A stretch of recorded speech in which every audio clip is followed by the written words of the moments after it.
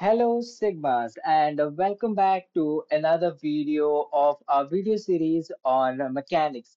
And in this video, we are going to look into another example, right? And as you might have known from the title, we are going to look into projectile motion. Right now, before we dive into what projectile motion is, I want you to check out this very video. लग गए लग गए Wasn't that funny? Now, what we are going to do in this example is analyze the trajectory of that poor guy sitting at the back of the bike, right? And we are going to begin by drawing our favorite coordinate system, the Cartesian coordinate system, right? Now, let's say the bike was traveling in the x direction. The bike was traveling in this direction, which is the x direction, okay, and had a speed vx. And that guy, uh, the bumper was present at the origin. So that bumper pushed the guy in the upward direction with a speed Vy. Now, over here in this example, we are going to apply Newton's first law, which says that in the absence of any external force, a body tends to remain or retain in the same state of motion, which means that if that guy sitting at the back was sitting on the bike, so he himself was also traveling with speed Vx, and that's why its speed in the horizontal direction, in the x direction, is going to remain vx, whereas due to the bumper pushing it in the upward direction, it is also going to have a velocity vy in the upward direction. And due to these two velocities, it is going to have a resultant velocity which I shall call V. Now V, let's say it makes an angle theta with the x-axis, then Vx is nothing but, as you know, V cos theta. And Vy, as you would be surprised, is equal to V sin theta. Right? And the path which the guy is going to follow would look something like this. It is a parabolic path. So what we are going to do is we are going to break that guy's motion into the x and the y direction. Right? We know that the only force which is acting in this kind of situation is the force of gravity, because I told you the bumper or the speed breaker pushed it in the upward direction with a constant velocity vy. So the only force which applies is of gravity, and acceleration due to gravity I want to call g in the downwards direction. Now I'm taking the upward, as you can see, the y-axis point in the upward direction as the positive axis and the right direction of the x-axis as the positive x-axis. We already know that Vx is equal to V cos theta, and Ax, that is acceleration in the x direction, is equal to zero. There is no acceleration in the x direction because that guy's friend, the culprit responsible for him to fly up into the air, is riding with a constant velocity, and the bumper pushed him up in the upward direction with a constant velocity v sine theta, and the acceleration in that direction, as I've told you, is only due to gravity, so that is minus g because it points in the downward y direction. So we have now analyzing only the that person's velocity or motion in the x direction. So we are going to first look at his motion in the horizontal direction.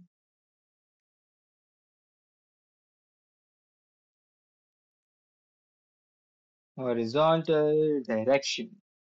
So in the horizontal direction, as we have seen, the acceleration is zero. So applying our formula in the x direction only, we will get Vx, as you know from my videos on kinematics, equal to Ux plus AXT. Right, but since AX is zero, we get U cos theta. So Vx is equal to U cos theta.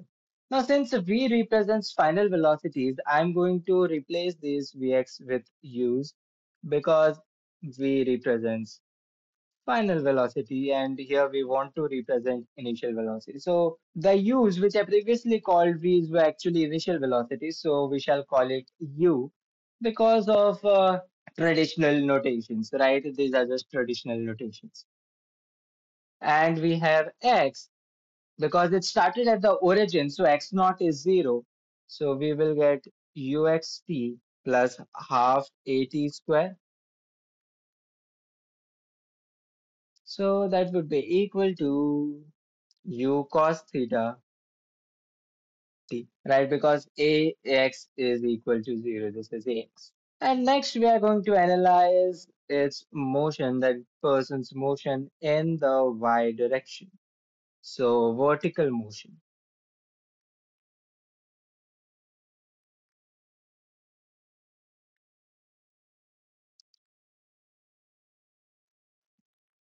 So in the vertical direction, the acceleration is minus g. So we get Vy, the final velocity in the vertical direction, is equal to Uy minus gt. And y is equal to, again, it started at the origin. So y naught is 0. Uy of t minus half gt squared. Now, if you're still wondering how we can break down a particle's motion in the horizontal and vertical direction, then always remember that we can write any vector v as its component in the x direction plus its component in the y direction. So what we are doing is finding these components separately, and then we are going to analyze it as a whole. So that is what we are doing. We are finding Vx and Vy separately, and then we are going to add them up vectorially to get the general vector V.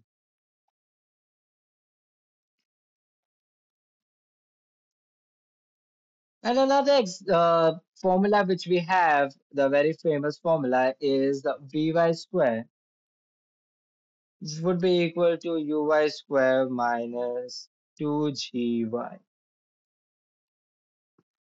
Right, you already know these formulas from my videos on kinematics. So now, since the biker, this is the bike, okay.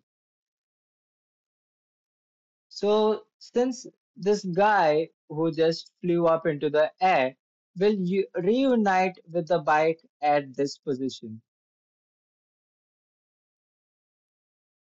So it is going to follow this path and they are going to reunite at this position, right? So we have to find that position X, or we have to find the time in which these two are going to reunite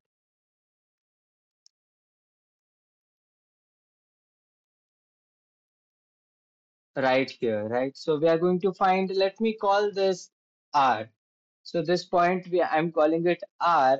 You are going to soon find out why I prefer to call it R. But for now, we want to find the time in which the bike and the person sitting at the back will reunite, right?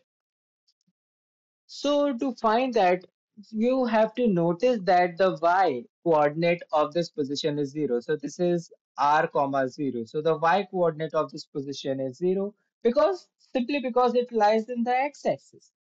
So the y coordinate is 0. So what we are going to get is from here, this y is equal to 0. So we get uy of t.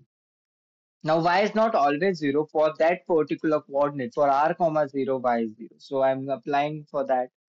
And minus half gt square is equal to 0, right? So we get uyt is equal to half gt square. 1t cancels with 1t. So I get t is equal to 2uy divided by g, which is equal to 2. What was uy? Uy was nothing but um, u sine theta, right? Upon g. Yes, and this, since I'm calling these as u's, So I have to call this also as u. So yeah, its component is also u, or its resultant vector is also u, right? Yeah, so this is what is known as the time of flight. So this is known as the time of flight. Time of flight, right? Which means that simply means the time in which the person was in the air, it was in flight, right? So next we are going to look into the range, or we are going to find that R. You know, that R is known as a range. That is its direction in the x direction, whatever distance it covered. You can see R is nothing but in the x direction, whatever distance that person covered, right? So that is known as the range of that person. And how do we find that? We know that the time in which the both of them reunited is given by the time of flight, which is equal to 2u sine theta g. Right, and I shall call it capital T, time of flight. Right, it's a special T, so I call it capital T. So in capital T time, they both are going to reunite, and that is also the time in which the bike has covered the distance r, right? So applying that time in the x direction, we are going to find the range r. So in the x direction, we already know that r should be equal to, right? Applying what that is that this, right? This. So in the r direction, x is equal to u cos theta into t. So x is equal to r for that coordinate where they both meet, right? So we are going to get r is equal to u cos theta into t. What was our time of flight? 2u sine theta divided by g. So we are going to get 2u sine theta divided by g. And this is going to give you 2u square, or u square 2 cos theta sine theta divided by g. Now, why did I write in this manner? Because here you are going to apply the very famous formula 2 cos theta sine theta is equal to 2 sine of 2 theta. So we are going to get u square sine of 2 theta divided by g. Right, so this gives us the range or the x distance after which both of them are going to meet. And the final thing which we are going to find out in this example is the height, right? That guy was raised to I don't know how many feet, but we have to find that height up to which that a person was raised to. So since we are analyzing, breaking down this motion in the x and y direction, you have to realize that this is simply in the y direction like this. You throw a ball up, it is going to go up and then it is going to stop at some point. Why? Because of gravity. Gravity is going to slow that ball down. So it will stop at some point and then come back in the other direction, right? It's going to fall down then. You experience this in your daily life. This is very simple to understand. You throw a ball up, it stops in midair and then falls down. So that is what is going to happen in the y direction of that guy, right? It is going to be raised up to a height h, capital H, I'm calling it, and then it is going to fall down, right? So now we have to find that height h. So what we have to find next is the maximum height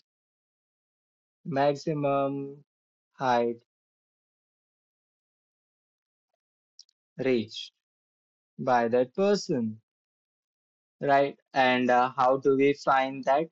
So you have to realize that, as I told you, that at this point, the y velocity Vy is equal to 0, right? And this is exactly what we are going to apply over here. So in that equation, Vy, putting Vy equal to 0, so we are going to put Vy equal to 0 so that we get Uy is equal to Gt. So putting Vy equal to 0 in this equation, you'll simply get Uy is equal to Gt, right? And T is what? T is equal to Uy divided by G. So this gives us the time in which the body is going to reach at the maximum height, right? And I want to notice a very interesting thing. That is T is equal to Uy upon G, right? And the time of flight is equal to 2Uy upon G. That means the body takes half the time in reaching its maximum height and the other half in reaching from its maximum height and reuniting with the bike. This is very interesting, right? So next, since we know how much time it takes, we are going to simply find h by substituting it in this formula. So now y, as I told you, is not 0 anymore, but y is equal to h, right? Over the y coordinate of that point, the y coordinate of this point is nothing but h comma, not 0, but h comma something, right? But basically its y coordinate is h. Okay. So applying that formula, since its y coordinate is h, this y is nothing but the y coordinate, okay, the value of y coordinate at that point. And same thing with the x axis, this, right? This gives the x coordinate of that point.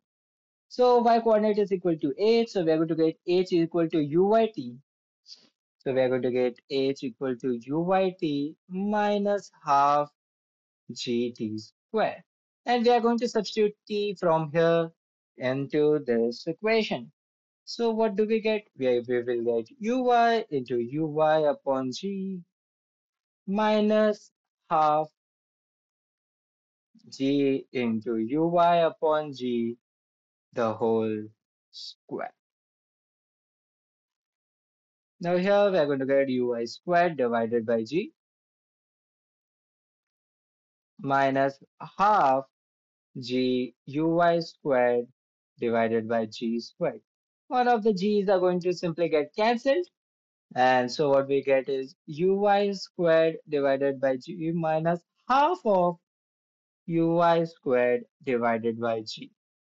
And that is simply half of uy squared divided by g. And substituting the value of uy, which is equal to u sine theta, we're going to get u square sine square theta divided by 2g.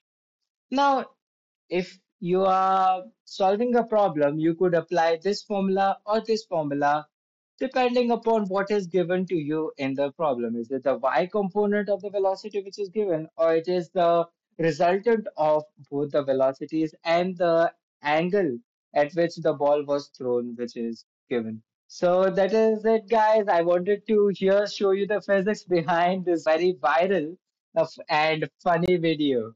And the we found the trajectory of that guy sitting at the back. Many people ask me, where do we apply physics in real life? And this is where you do. If you do not know physics, you fall in the trap of such riders and your friends, right? So thank you guys for watching. To motivate me to make more such interesting videos, do subscribe to the channel and do not forget to like this video. I will see you in the next one. Thanks for watching.